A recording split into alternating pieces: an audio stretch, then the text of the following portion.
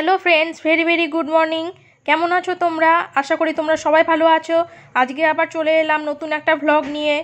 সপ্তাহে একটা দিন ছুটি পায়, তো সমস্ত বাজার হাট করে নিয়ে চলে আসে আর আমরা ফ্রিজে মানে একেবারে সেট করে রেখে দিই। আর আজকে এনেছে দেখো চিংড়ি মাছ নিয়ে এসেছে। চিংড়ি মাছগুলো ধুয়ে পরিষ্কার করে এই কৌটোতে রেখে দিয়েছি আর এই ঢাকনাটা দিয়ে বন্ধ করে ফ্রিজে রেখে দেবো। আর এখানে রয়েছে রুই মাছ, তো রুই মাছগুলো ভালো করে ধোয়া হয়ে গেছে। এবার কৌটোর মধ্যে সেট করব, করে নিয়ে আবার রেখে দেবো। আর এখানে এনেছে চিকেনটাও আমরা ধুয়ে নিয়েছি।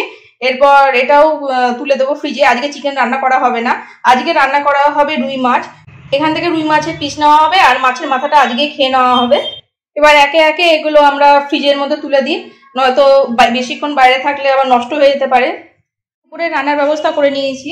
এই দেখো এখানে পটল কেটে রেখেছি আর হলুদ নুন মাখিয়ে রেখেছি, এটা আজকে পটল ভাজা হবে। আর এদিকে সকাল সকালে আজকে করে নিয়েছি কামরাঙার চাটনি। তো কিছুক্ষণ আগে ফ্রিজে রেখেছিলাম, কারণ গরম পড়ে গেছে, বেশি বাইরে রাখি না। আর এক্ষুনি বার করলাম, খাবার সময়ে ঠান্ডা থাকলে অসুবিধা হবে। আর এদিকে রয়েছে মাছের জন্য প্রিপারেশন। ফুলকপি দিয়ে মাছ করা হবে, ফুলকপি আলু। আর এদিকে রয়েছে পেঁয়াজ লঙ্কা রসুন আদা, আর এদিকে রয়েছে টমেটো। এটা দিয়ে মাছের একটা প্রিপারেশন করা হবে। এদিকে মাছগুলো হলুদ নুন মাখিয়ে রেখে দিয়েছি। আর দেখেছো দুটো মাছের মাথা নিয়েছি। তো তোমাদের একটা জিনিস দেখাই, এই মাছের মাথাটা গোটা রয়েছে আর এই মাছের মাথাটা হাফ রয়েছে। অ্যাকচুয়ালি দুটো মানে গোটা মাথায় কেনা হয়েছিল, কিন্তু কোনোভাবে মানে মাছের কিছুটা পোর্শন মানে মাথা কিছুটা পোর্শন দোকানেই থেকে গেছে, যে কারণে এটা ছোট। আর এটা দেখো মানে গোটা মাথা। তো যাই হোক, যা এসেছে দোকান থেকে তো সেটাই আজ রান্না করা হবে। এদিকে দুটো পিস নিয়ে নেওয়া হয়েছে আর এদিকে দুটো মাথা। এবার চলো তাহলে রান্না বান্নাগুলো আমি শুরু করে দিই।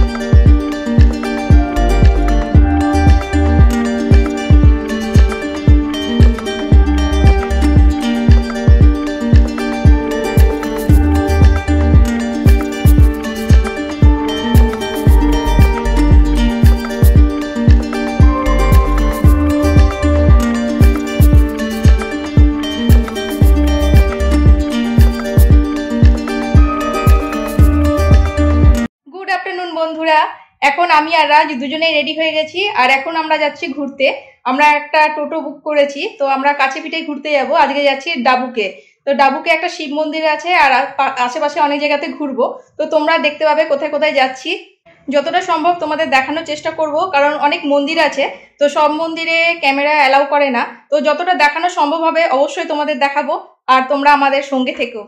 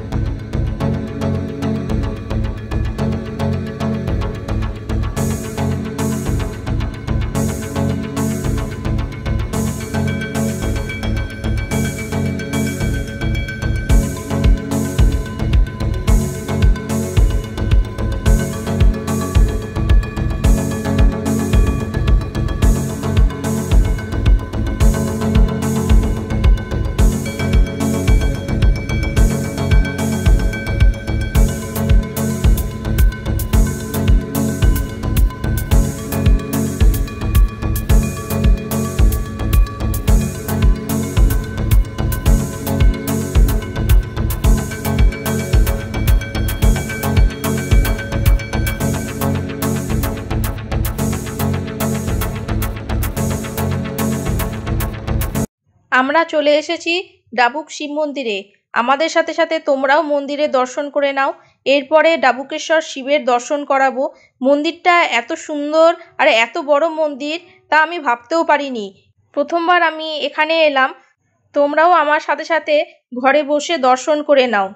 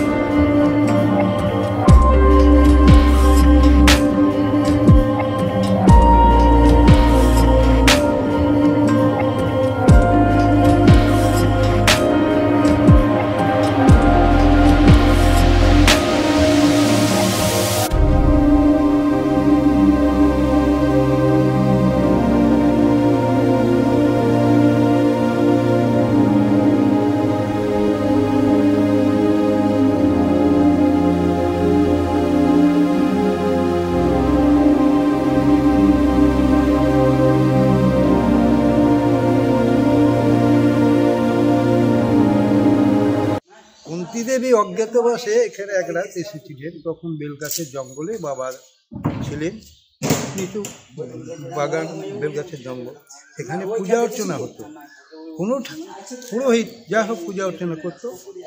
এই নিয়ে কুন্তী দেবী এখানে এসেছিলেন অজ্ঞাতবাসে। আমাদের সেই বীরচন্দ্রপুরের পাণ্ডব তাহলে ওখানে কুন্তী দেবী ছিলেন, নিতাই জন্মস্থান ওখানে, এক রাত এখানে এসেছিলেন। তা সেই আশা অবধি ছেলেদের কোনো খাবার সুব্যবস্থা বাবা করেননি। এইবার পঞ্চপাণ্ডব উত্তেজিত এই মাকে একটু বকেছে। মা যেই বকেছে তখন মা বলেছে, হ্যাঁ বাবা, আমি তো কীভাবে আছি বা কীভাবে বেড়াচ্ছি তুমি জানো না, তোমার কাছে এলাম, তো আমার ছেলেমেয়েদের কিছু খাওয়ার সুব্যবস্থা করলে না, আমাকে এত জ্বালালে, যেমন আমাকে জ্বালালে তুমিও তেমনি জ্বলবা। রাগবশত বলে দিয়েছে। এইবার রাগবশত বলার পরেই স্বয়ং তখন হাজির বাবা। এই মা, তুমি এই কী বললা? আমি ধ্যানে ছিলাম, ধ্যানে ছিল, বুঝতে পারিনি, আমাকে এত জ্বালা ছেলেতে, আর তুমি বুঝতে পারনি? তা যদি না বুঝতে পেরেছো তাহলে আমারও জ্বালাতে আমি বলে দিয়েছি, কী করবে না। তখন বলছি ঠিক আছে, হয়েই যখন গিয়েছে তখন আমার এই তৃতীয় পাণ্ডব অর্জুন এসে তোমাকে উদ্ধার করে। এই হলো প্রথম। সেই কাশ্মীরের রাজবাড়ির রাজার এতে সহযোগিতা করা, আর কাশ্মীরের রাজবাড়ির ছকের বাড়ি।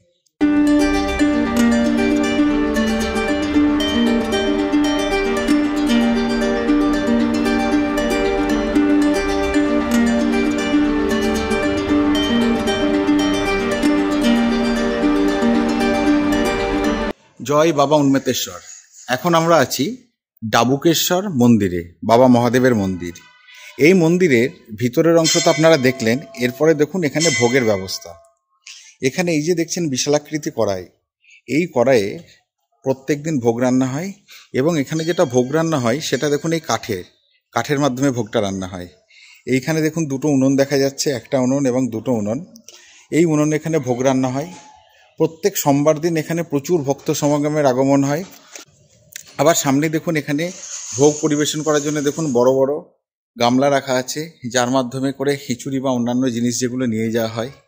এবং এই মন্দিরের সবচেয়ে যেটা বড় বৈশিষ্ট্য সেটা হচ্ছে এই মন্দিরটি কিন্তু হচ্ছে আপনারা যেমন শুনলেন আর কি, এটা হচ্ছে কাশ্মীরের রাজবাড়ি যে স্টাইলে আছে সেই স্টাইলে তৈরি। কারণ ওনার সাহায্যতেই, অর্থের সাহায্যতেই এই মন্দিরটি তৈরি হয়েছিল। এরপরে দেখুন আপনাদেরকে সবচেয়ে সেরা জিনিসটা দেখাতে নিয়ে যাব, যেটা হচ্ছে ডাবুকের শিব মন্দিরের সবচেয়ে ফেমাস। এই দেখুন নন্দী বাবা, এখানে নন্দী বাবা এখানে আছেন, এবং এখানে কোনো পাথরের নয় বা কোনো সিমেন্টের নয়, এখানে অরিজিনাল নন্দী মহারাজ এখানে আরাধিত হন, এখানে বাবা ডাবুকেশ্বরের নন্দীবাবু।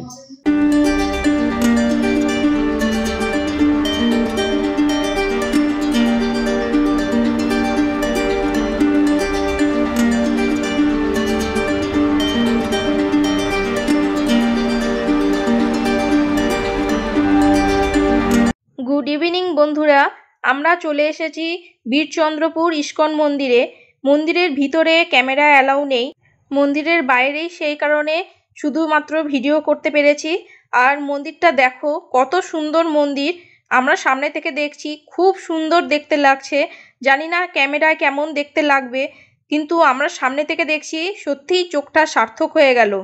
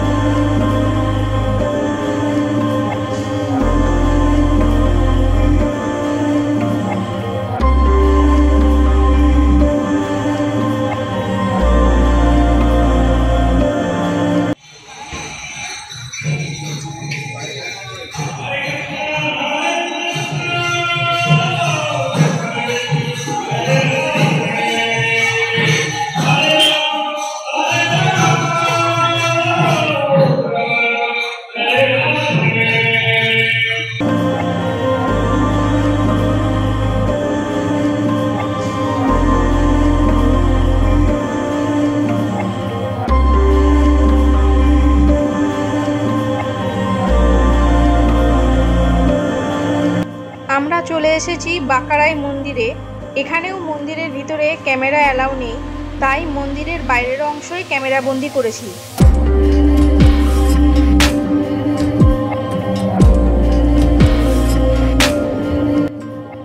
এবার দেখো জগন্নাথ মন্দির, এখানেও মন্দিরের ভিতরে ক্যামেরা অ্যালাউ নয়।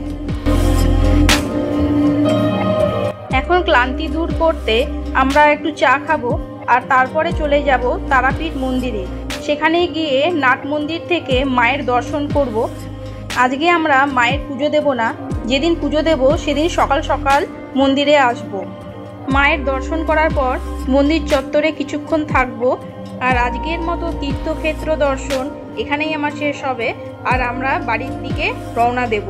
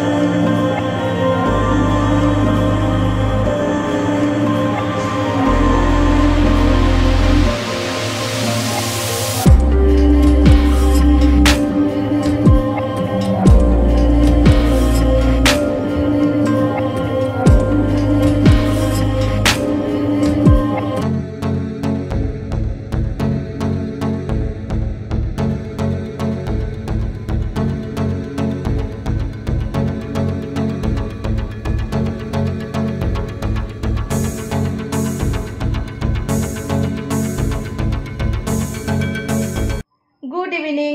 আমি এক্ষুনি ঘরে এসেছি, আর আজকে তো মন্দিরে গেছিলাম, মন্দিরে গিয়ে পুজো টুজো দেওয়া হয়েছে। তো দেখতেই পাচ্ছ টিকা করা আছে, কিন্তু এগুলো এখনো তোলা হয়নি, ভালো করে মুখ টুক ধোয়া হয়নি।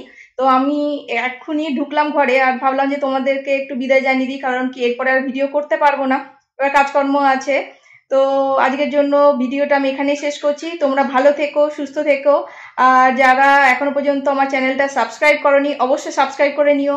আর এই ভিডিওটা ভালো লাগলে অবশ্যই লাইক করো, কমেন্ট করো আর শেয়ার করো।